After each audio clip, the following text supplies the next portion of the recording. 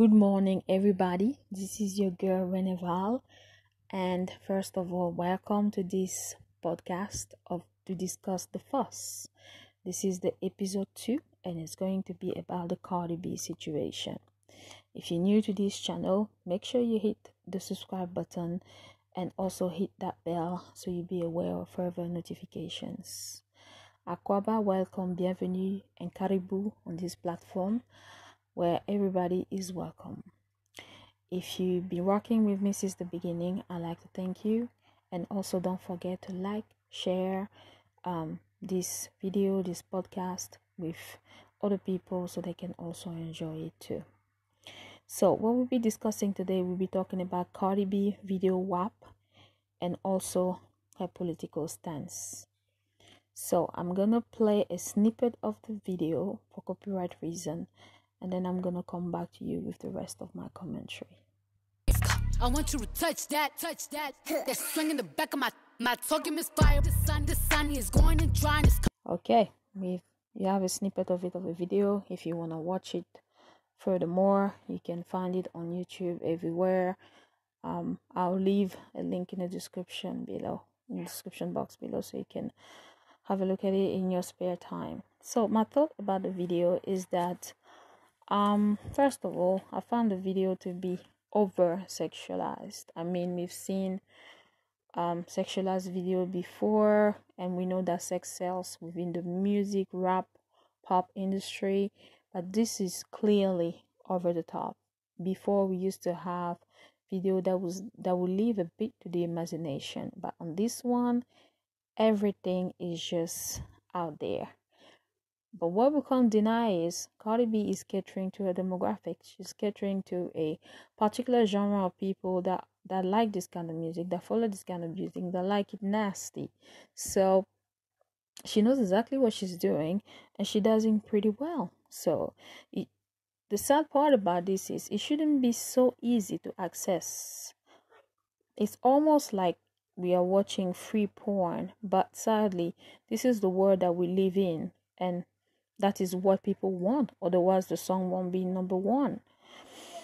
I can't be mad at Cardi B because she's unapologetic and she does what she does very well. She goes all the way with it, and that's probably why all these men are mad about her, particularly these rappers like CeeLo.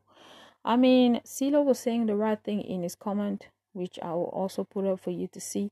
But once again, it's the right message, but the wrong messengers. We've all know how it's been controversial over the years. And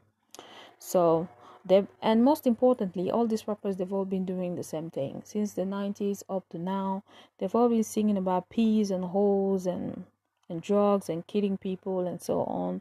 So the difference here really is like the pot calling the kettle black. It's just that she's doing it very well.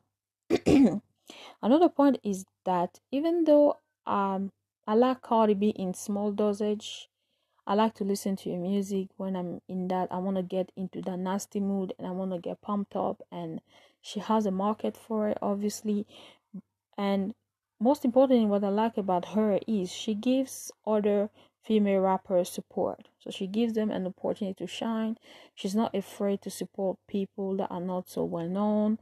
She either does that by featuring them on their songs. She did a featuring with a few people like how those girls called from Miami. That Miami girl group, you know what I'm talking about. And she did featuring these girls. She also promoted the album on her page, and when she likes you, she really goes hard for you. And doing another featuring with Megan Thee Stallion is also a good look, not just for her but also for both of them. And she featured a few rappers or a few singers in her video that will also give them a boost, because she has a lot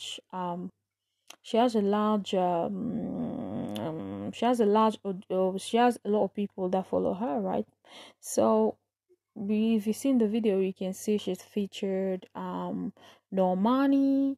She's also featured what's that other girl from Love and Hip Hop? Miami, Sukiana.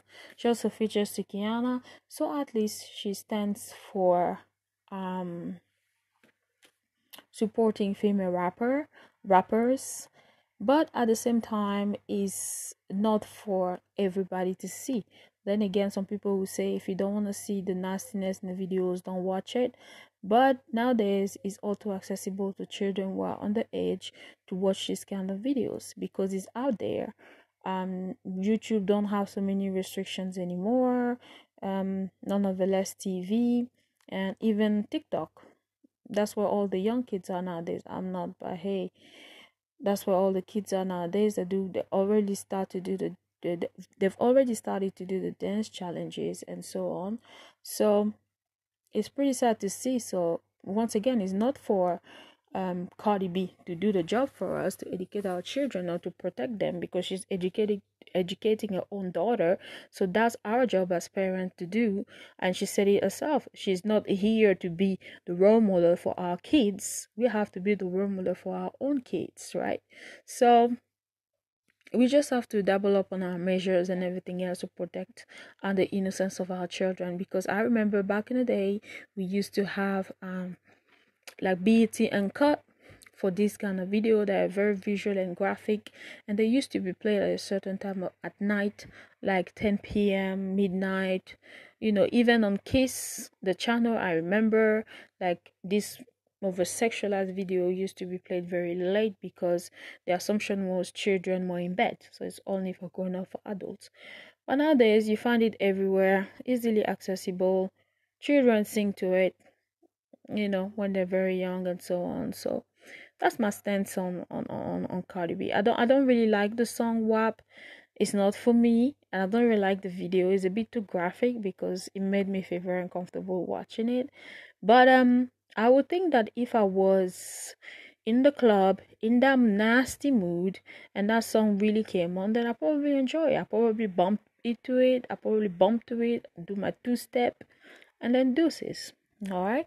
So the next topic that we're gonna go on is still about Cardi B, and now it's about a political stance. So we've seen it over the years that Cardi B has been dabbling into politics and giving her topic left and right. So she did it first with Bernie Sanders. I'm gonna play you a snippet of a clip so you can see what she was talking about, and then I'll come back with the rest of my commentary. No, it doesn't. How do you pay your rent? How do you pay for food? How do you pay for transportation? Okay, if you like to see the full conversation, you can always click in the description box below to watch it. And she also did a more recent interview. I believe it was in the same optic as a spread in Elle magazine. And I'm also going to play a clip for you guys to see a snippet of it, what she discussed with the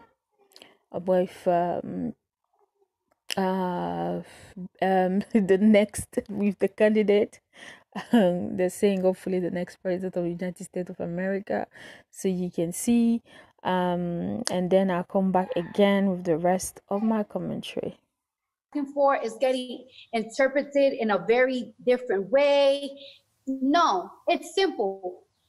We just want justice. That's all. We want justice. We want to feel. So you've had to look at both. The second interview was with Joe Biden. That's the name I was looking for. So first and foremost, this is another case of right message, wrong messengers. I understand the message that she gave, and she made a few good points about Black lives, about Black people being killed without having any justice. I agree with that. She made another point about free Medicare for everybody. I agree with that, because health, life is just priceless. She also made another point about free education for everyone. I completely agree with that, because knowledge is power.